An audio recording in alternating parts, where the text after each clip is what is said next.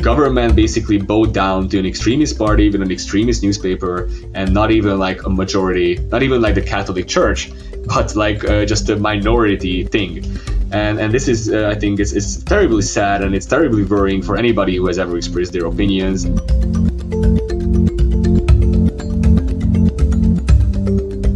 You're listening to episode 57 of the National Secular Society podcast produced by Emma Park. This episode is part of our series of podcasts on secularism around the world. Today I'm going to be discussing Hungary and the ways in which Viktor Orbán's illiberal Christian regime is threatening liberal secular democracy. My guest is Gaspar Bekes, a journalist, secularist campaigner, activist for youth rights and secretary of the Hungarian Atheist Society.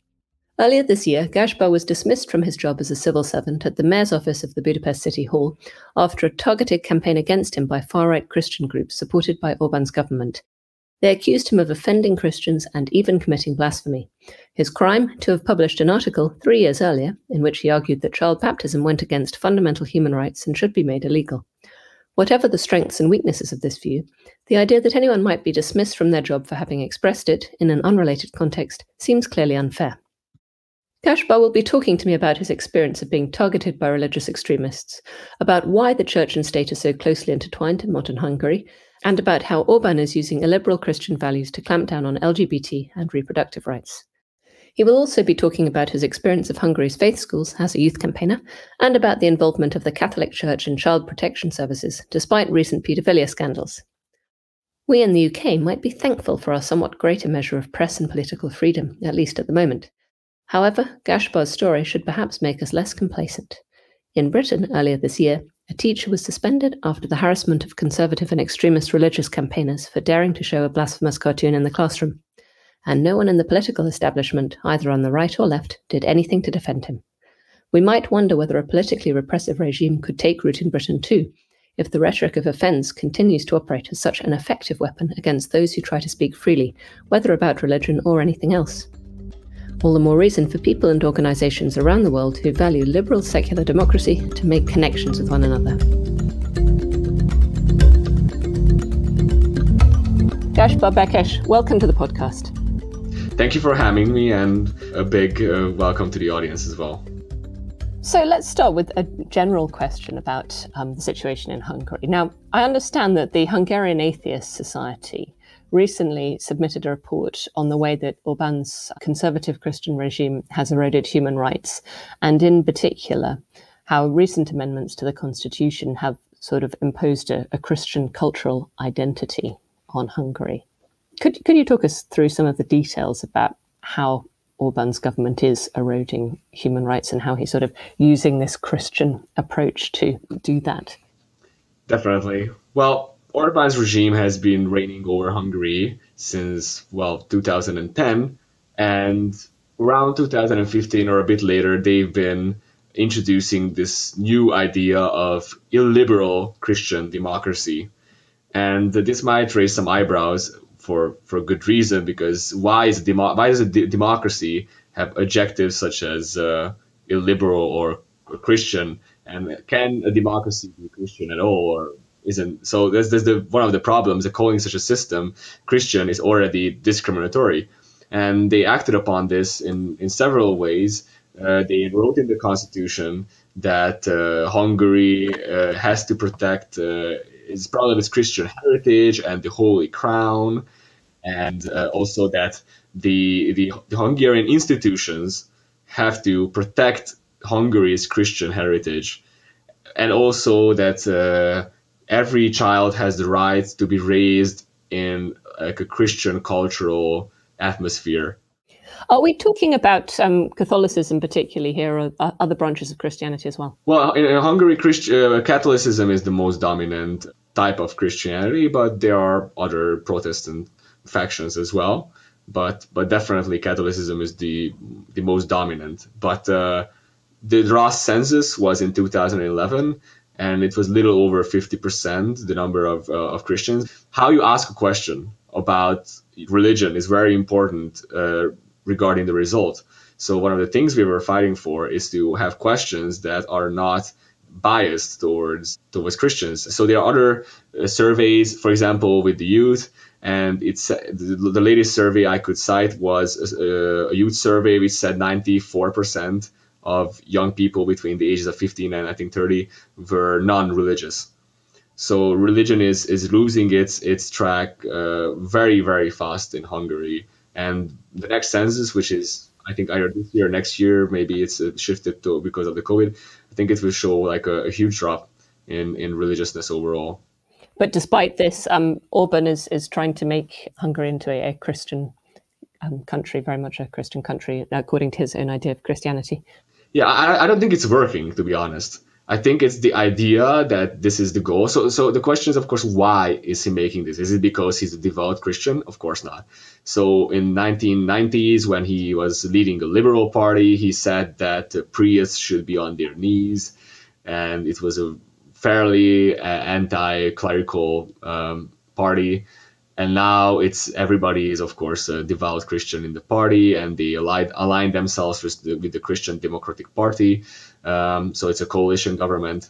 But the Christian Democratic Party alone, like, had 3 or 4% of votes when they were campaigning alone. Why did Orban change his position so much, do you think, between the 90s and the last decade?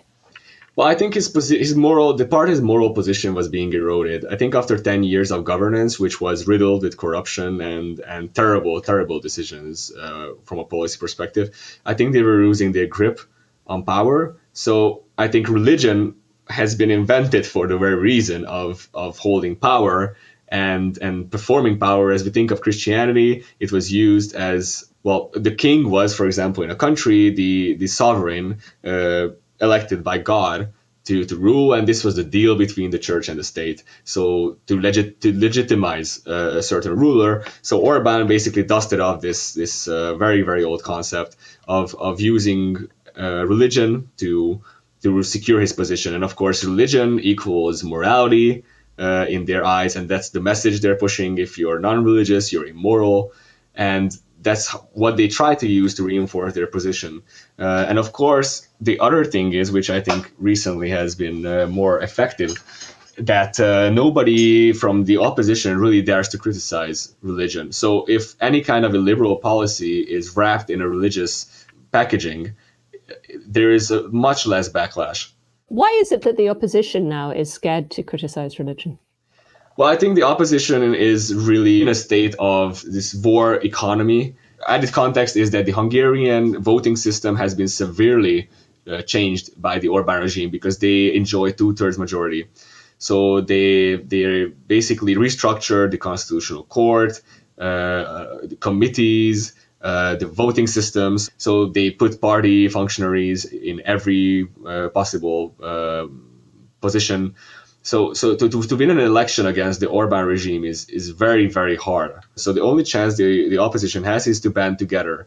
And I think what they think is that you can only push messages which are not offensive to anyone. How much influence does the Catholic Church or do other Christian groups have on the state, on government, and on society in practice, would you say? Well, I think a lot. It's not like in Poland, but there is absolutely a huge influence. And the reason, I mean, the way they can exercise this is they are being handed an extreme amount of funds from the government. So just to put it into perspective, Hungary has the most church funding from the state per capita in the whole European Union. And they're very proud of that. It's a huge amount of money that's being spent on the church. Just to put it into perspective, there's an Orthodox church, like an Eastern Orthodoxy in Hungary. They have 2 churches and 9 priests and like 1,000 followers. And they just received a new church from the state, completely funded by the state. And they received like 3 billion forints of support. Well, let's talk, Gaspar, a bit more about your situation. So in December 2020, a fundamentalist Christian newspaper claimed that you had previously insulted Christians for wanting to ban baptisms, and as a result, you were later dismissed from your job in their Climate and Environmental Affairs Department at Budapest City Hall. Can you tell us a bit more about how this happened and why you were dismissed? Well, yes, of course. So I was actually, this article, the first article that was published was in January 28th, which was my birthday. So, and it was published on a far right portal. There's called Sunday.hu. And it's a far right Christian radical portal basically. And the reason why I'm saying this, for example, is there on the day of Christian victims, they shared a picture of the Ku Klux Klan and the burning cross, and members of the editorial board are actually were parts of Nazi organizations and revisionist organizations promoting like Hungarian Nazism and stuff like that, and so like paramilitary organizations. And this newspaper is funded by the coalition partner of the Orbán government, so the Christian Democratic Party. It's funded by them. So the first article was published by one of these former neo-Nazis saying I was unfair to the soldiers of the Second World War because I claimed that the conscript soldiers of the Second World War were not heroes, they were victims.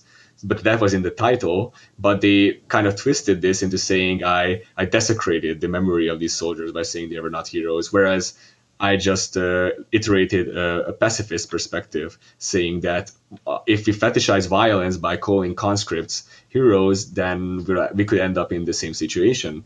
So that was the first one, and they were fishing actually for something on me, because once they learned that I was working at City Hall, they wanted to attack City Hall. It wasn't mostly about me; it was about the City Hall, because an opposition government's been elected in City Hall, in the capital. So this is the biggest city in Hungary, 2 million people, so 20% of the population lives there, and it was a huge deal when the mayor was elected there. So the government has been doing everything in its power to kind of smear the mayor and the municipality and finding any kind of leverage over them. So somebody found some information about me and that I was working there, and that's when they tried to reach the municipal government through me. So I was a civil servant, so I had no connection to the political branch, and also I had no power in the office, so I was in an entry-level position. So, but back to the articles themselves. So the first article was basically about this war article, and the reason for that is that they just went through my Facebook account, and the latest post I shared publicly was this article of the war, which I wrote years ago, but it was the anniversary, so I shared it again. And then they started digging, and then they found, well, this guy has wrote like 50 or 60 articles, and then they found my article on baptisms. So, and that's when the circus really started. What had you argued in this article about baptisms? Well, in the article, I argued that based on Hungarian law and human rights, so Hungarian rights and international rights and accords, baptisms should be illegal. And the reason for this is that a baptism is an act by the parent where somebody is symbolically forced into a religion they have not chosen. And although this is symbolic, it signals to society that this kind of behavior is acceptable, and it leads to other kind of real effects, real indoctrination later on of children into religion. And especially because when baptisms happen, the church and the parents enter into a contract, actually, saying that the children will be raised in a Christian value or a Christian value environment, and they will be raised explicitly Christian or Catholic if it's a Catholic baptism. So, and I stated that based on Hungarian Constitution, Article 7, it says every citizen has a right to freedom of thought and religion, and there isn't like a small letter part saying that children are excluded. And also more explicitly, the UN Convention on the Rights of the Child, which was ratified by Hungary, and it states that explicitly that children have the right to religious freedoms and freedom of thought. So I argued that obviously an act such as this and the following indoctrination is against fundamental law in Hungary. And although this is not enforced or practiced, but from a legal perspective, this is absolutely clear. And it's important to stress that this wasn't a satire. This was an article which just coldly stated the facts. It wasn't, derogatory to Christians. It didn't demean anybody. It was just stating, well, a legal argument. Making a case. Yeah. So then you said it was when they discovered this article that the circus really started. So what happened? Well, this far-right newspaper started publishing articles and saying that I am a Christian hater and that I was committing blasphemy and that I offended religious people. Although what I was saying, I wasn't criticizing religious people. I was criticizing a religious duty or practice. Yeah. So, but they of course made this connection, which was untrue. And of course, the government has a huge media apparatus in Hungary. They bought most of the Hungarian media. So just to put it in perspective, there is no Hungarian radio station which is not under the control of the government or the government's different, oligarchs. So when they publish an article, then, and if it's worthy of smearing somebody, what they do is they just literally verbatim copy paste the article into all of their newspapers. And that's what they did, that they published that I'm working there, I am the advisor of the mayor, and that I am a Christian hater, and I dare to say that baptisms should be banned and whatnot. And afterwards, this was on a Thursday, and then by Sunday the articles were published, and by Sunday the leader of the Hungarian Christian Democratic Party, the coalition partner of Orbán, and the vice prime minister demanded my termination from the municipal government, so the mayor's office. And then on Monday, I was summoned by my superior, the head of the mayor's office, whom I never met, so who wasn't my boss directly, and they were just handing me out a letter of reprimand. Without any discussion or anything. And the letter of reprimand said that I violated the policies of the municipal government by not making it clear that my articles that were written 3 years ago were not written in the name of the office. I repeat this because I know it's hard to believe that they literally said that I didn't make it clear that articles that I wrote 3 years ago in a completely different topic, in a completely different capacity, before I worked at the office, were not written by me as a civil servant. Sounds very Kafkaesque. Yeah, it was, and I was shocked. I was saying like how, and of course they said that I also offended Christians, and I was asking like what was offensive about it, and like no church statements were issued, so no actual religious groups were protesting what I said. It was just the party, so this Christian Democratic Party and their newspaper, and of course the government media, which is a connection of that. So no actual churches or church people were criticizing this really. So how would they gauge the offensiveness of this, and also like why is offensiveness a basis for termination? Because obviously anybody can be offended by anything. Is there a culture of offense, a rhetoric of offense used against people who don't conform to the conservative Christian morality in Hungary at the moment?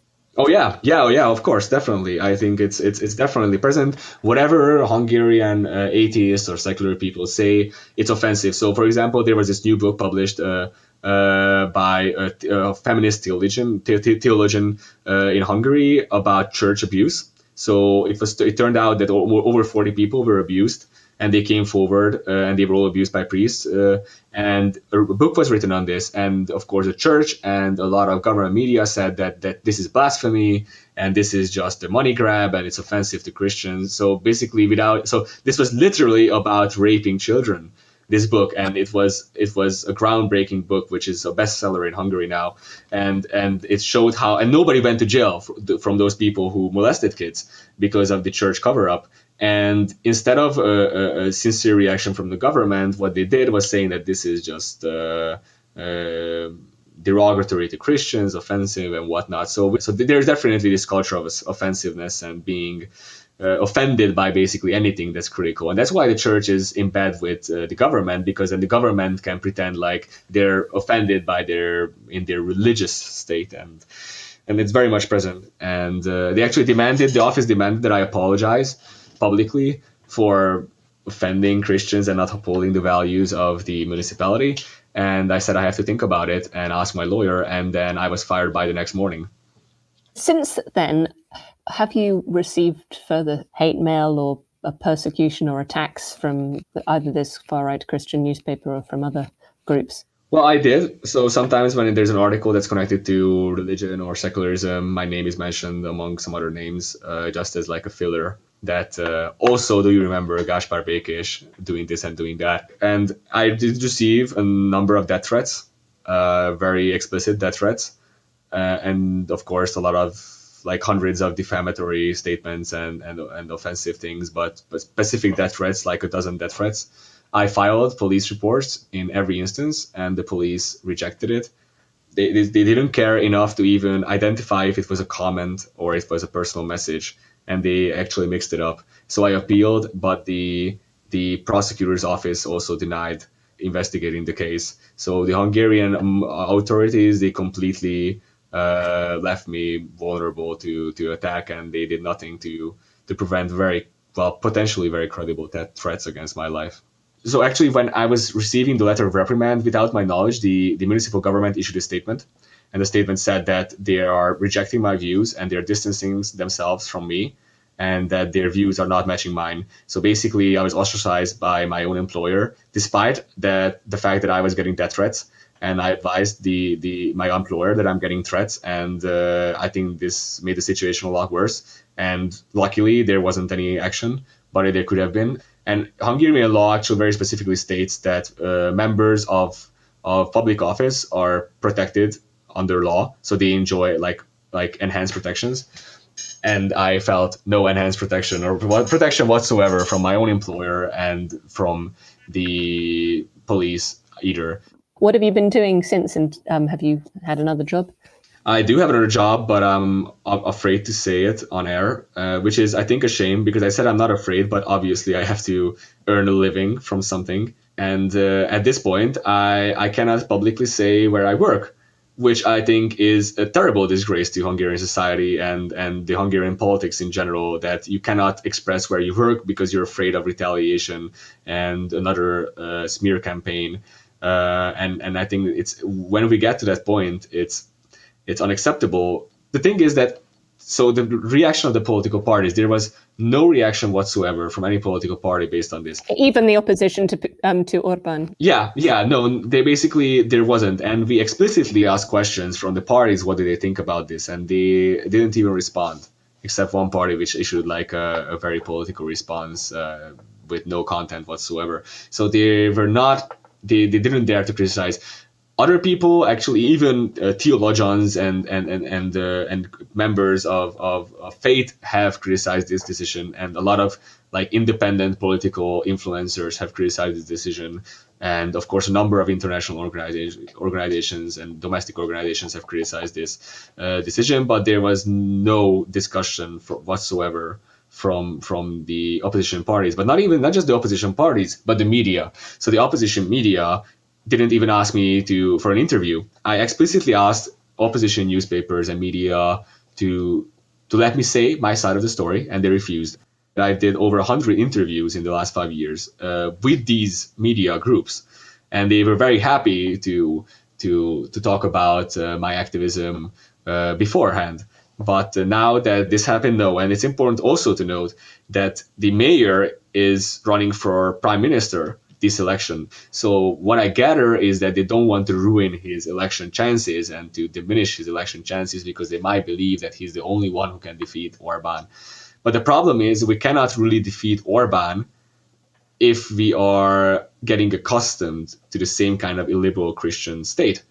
So that's the main problem, that we cannot fight fire with fire, or not just that, but if we become the Orbán regime, then we're not really changing anything, are we? And I think the secular values of a country are very important. And it's not just about me. It's about anybody who has been a journalist, anybody who has exercised their freedom of speech, anybody who is an atheist, anybody who is just secular, and anybody who is taking a public office. Because basically what the opposition is saying now, and the municipal government is saying, that if you ever said anything that offends anyone, it doesn't fit into our political agenda, you will be terminated immediately and without hesitation.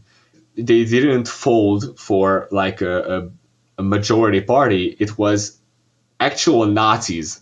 So a Nazi portal with far-right Christian values was the one who started this. And the government basically bowed down to an extremist party with an extremist newspaper, and not even like a majority, not even like the Catholic Church, but like just a minority thing. And this is I think it's terribly sad, and it's terribly worrying for anybody who has ever expressed their opinions. And if this is what we're expecting for regime change, well, it's not going to happen. Just on this issue of the illiberal Christian democracy, what about the situation of LGBT plus people in Hungary? The perceived discrimination against them by Orbán's government has received quite a lot of coverage in the news over the last year or two. What's the current situation? How much are LGBT plus people discriminated against in Hungary? Well, I would say increasingly. And the interesting thing about this, that in my opinion, this has come from a reaction to church criticism. So as I said before, there was this book published about clergy abuse in the Catholic Church, and it was very influential. So it was written by a very influential theologian, a woman, and it collected very, very shocking accounts of abuse. And as I said, this is a bestseller now in Hungary. So what first the Orbán regime did is they introduced a law following the publication of this book, or shortly beforehand, that is like an extension of the child protection law. So the first version was saying that, well, we'll increase penalties for pedophiles and whatnot. The thing was that they added an extra clause to this anti-pedophilia law, saying that you are not allowed to propagate or to advertise homosexuality to children. So anybody under 18, you cannot advertise, not just advertise, you cannot even show homosexuality in any context to people under 18. And also you cannot show homosexuality next to a church. So basically 200 meters from a church, you cannot present homosexuality in any way or any form. And if you do, it incurs a penalty. And this basically penalized the Hungarian LGBTQ community severely. It set up criminal prosecution against them, and also it meshed together pedophilia and homosexuality, which is also extremely unacceptable. And this was in recent months. And has this approach had much public support? Is there a general sort of bias against LGBT people in Hungary? Or is it just Orbán's government specifically and the influence of religious groups? Well, there definitely is, unfortunately, a bias against homosexuals in Hungary. And the government is very good at influencing people, and also kind of measuring what group to hate at the moment. And so, as I said, this whole law was basically made to divert attention from the crisis of the church and the pedophilia, because in Hungary, even the most devout Christians are repulsed by pedophilia in the church. And this has been polled, this has been shown. And since the government allied itself on a moral basis to the church, then if the moral basis of the church itself is eroded, obviously that has an effect on the government's moral standing. So they had to do something, and something big and something radical, to divert attention, and of course divert it to another group you can hate. So obviously Hungary, it's like in the Orwell novels and or the 1984, basically, that there's 5 minutes of hate, and then you have to just hate somebody. But in Hungary, it's not minutes; it's basically constant. So I mean, Orwell is becoming the utopia, considering hate is just nonstop in Hungary. It's 24/7, and well, we there was a hate campaign against George Soros, who is of course a Jew. There was a campaign against gypsies. There was a campaign against homeless people, and now there are gays, and I'm sure atheists are somewhere down the line. And what about abortion and women's rights? Well, as I said, so basically in the Constitution, there is a clause saying that life starts at conception. So definitely, if they want, they can just make a law anytime banning abortions. And definitely there's a rhetoric saying that life is sacred, life starts at conception, but it's not illegal to do abortions in Hungary. So you don't have to have a specific reason to have an abortion. But this might change anytime, because the coalition partner, the Christian Democratic Party, is completely against abortion from a religious perspective. So you never know what will happen. I'm definitely fearful for a crackdown on reproduction rights. So that's reproduction rights. But what about, I mean, given that it's an illiberal Christian democracy, I mean, are women sort of pigeonholed in any way in terms of their place in society? Well, these are a lot of rhetoric from the government saying that the woman's best thing a woman can do is to be a good mother, and then that's their place and in the family. And there are very, very generous support for family planning, and well, not family planning in the contraception way, but like family planning in general, saying that you should have as many children as possible. They very much there's a rhetoric that that's the best thing a woman can do, and also that the minister for families said that well, it's not if a woman earns less, that's okay, because why would a woman want to earn more? And so there's definitely a rhetoric that's very conservative. One of the most worrying things in Hungary is that the religious schools are becoming increasingly dominant. So the government is basically outsourcing education and child protection services as well to the Catholic Church and other churches. So, for example, now 60% of child protection services are in the hands of the Catholic Church. And they say this is the best place there could be. Despite the recent report about paedophilia in the Catholic Church. Yes. I mean, this is mind-boggling. I mean, it's hard to find the words, but really, like, if there's any organization that absolutely has no place in child protection is the Catholic Church. They neither have the track record, neither have the means or the conviction to protect children from anything. Quite the opposite. So, I mean, we all know how the Catholic Church operates in basically every country, and that unless they're like actually pressured into doing something, their policies are allowing for sexual abuse and cover-ups. And of course, the biggest problem is the absolute power that the clergymen wield. And of course, if there's absolute power, there's also absolute corruption, and it makes people very vulnerable to abuse, especially if they're already in a vulnerable state, such as children in foster homes. So giving this to the Catholic Church is one of the biggest crimes against humanity in Hungary, I would say, without exaggeration. And of course, 60% is now in the hands of the Catholic Church in the entirety of Hungary. And not only that, in the last 10 years, the number of religious schools have doubled, but the number of religious young people has actually halved. So there's not like following a trend. And these religious schools, they receive 4 times as much government funding as public schools.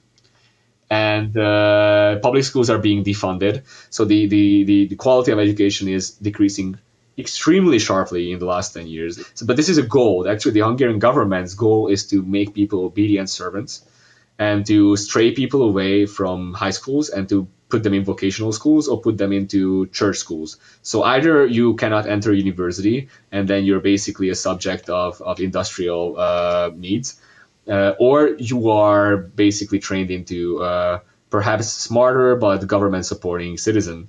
And nobody should go to public schools or public high schools, because then you might earn a degree. So Hungary is the only country in the EU except Luxembourg which has a steadily decreasing number of university students. And they're basically doing everything in their power to push people away from universities. So they decrease the mandatory education age to 16. So after 16 you can quit school, which is terrible according to education policymakers and scientists.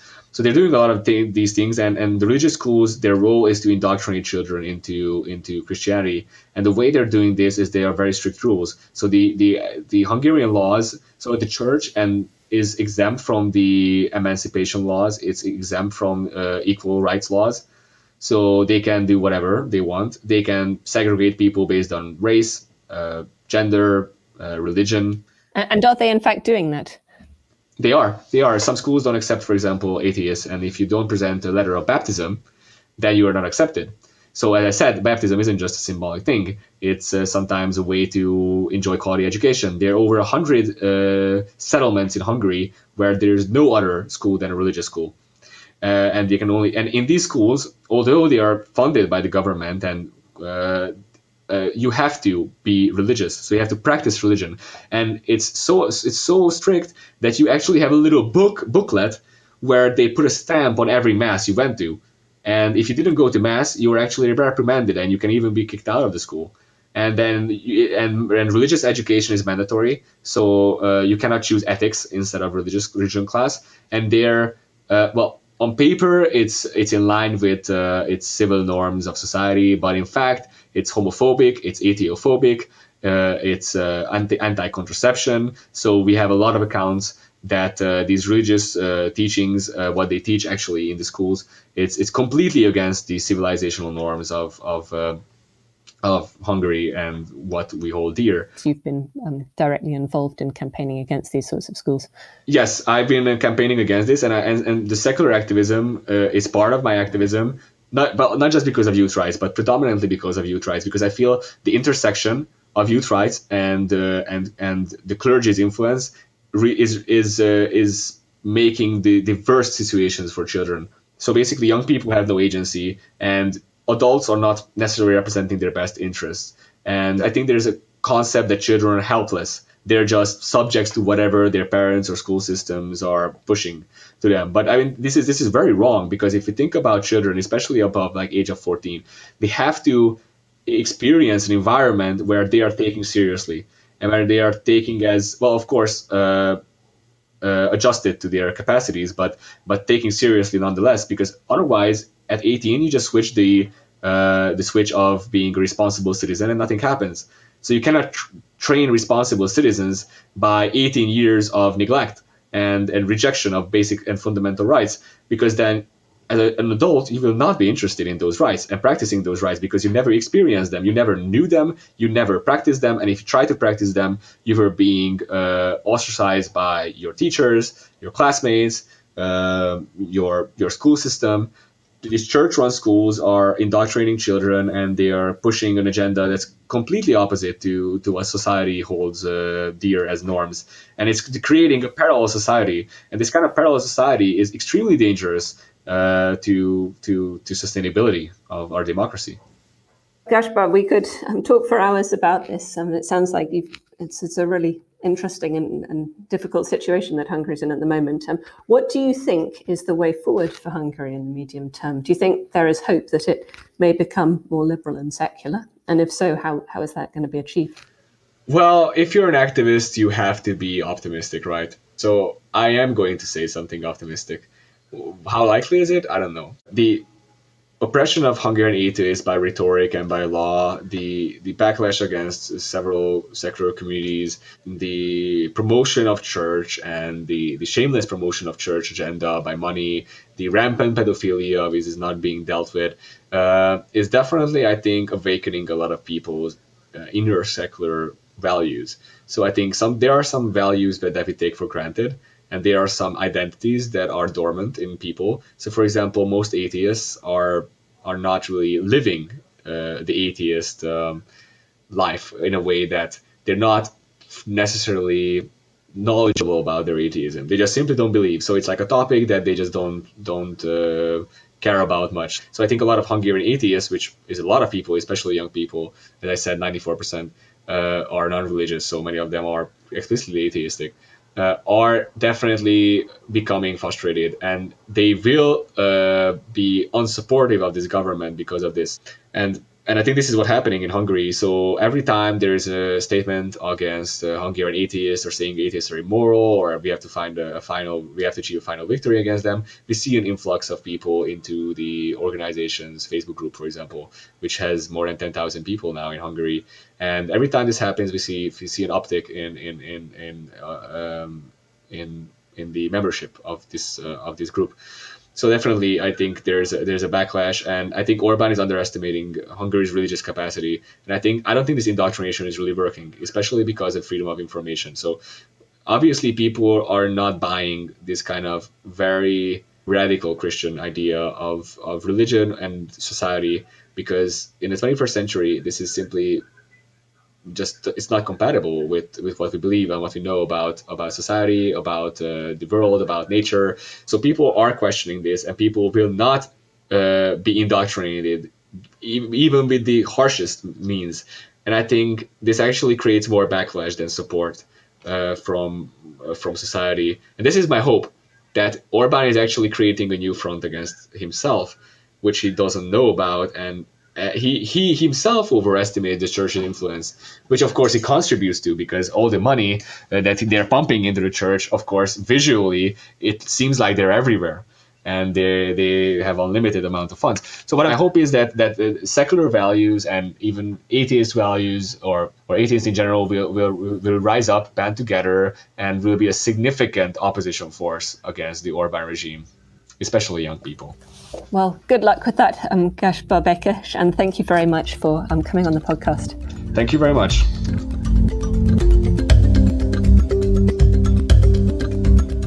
This episode was produced by the National Secular Society, all rights reserved. The views expressed by contributors do not necessarily represent those of the NSS. You can access the show notes and subscriber information for this and all our episodes at secularism.org.uk/podcast. For feedback, comments and suggestions, please email podcast@secularism.org.uk. If you enjoyed this episode, please subscribe and leave us a positive review wherever you can. Thanks for listening, and I hope you can join us next time.